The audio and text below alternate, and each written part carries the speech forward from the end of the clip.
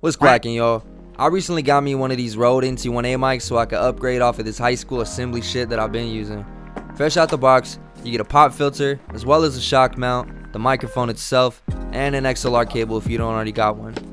When I went to plug in the XLR cable though, I was expecting it to click into place like some other mics do, but it just kind of sits in there. And so to avoid you pushing it in too far, they give you this little blue cock ring that you shove right into the hole of the mic itself. That way when you go to plug in the XLR cable, you don't push it in too far. It keeps everything nice and snug. The shock mount should work with any mic stand, and you just screw the mic into it, making sure that the gold dot faces you.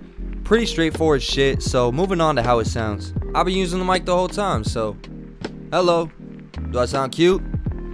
Leave a comment if you think I sound cute. Also, subscribe to me, mother. In order for the mic to work properly, you're going to want to make sure that you have some sort of interface with the 48 volt phantom power. For example, I have the Focusrite Scarlett 2i2, and this is just because the mic requires more power in order to turn on. Alright, enough talking. Alright, Bill, take it away. That lame.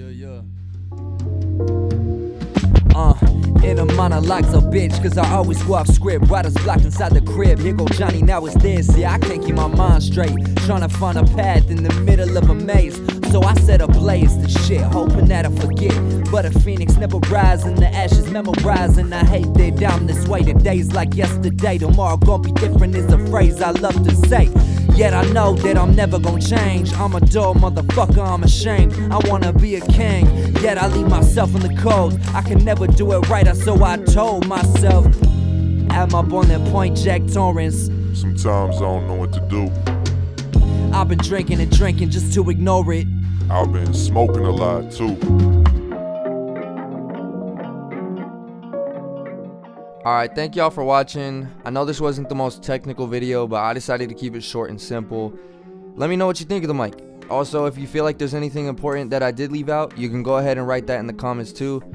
And you can shit on me if you want, you know. That's a verse from a song that I'm working on that should be out hopefully soon, depending on if I'm still going to procrastinate, which I probably will.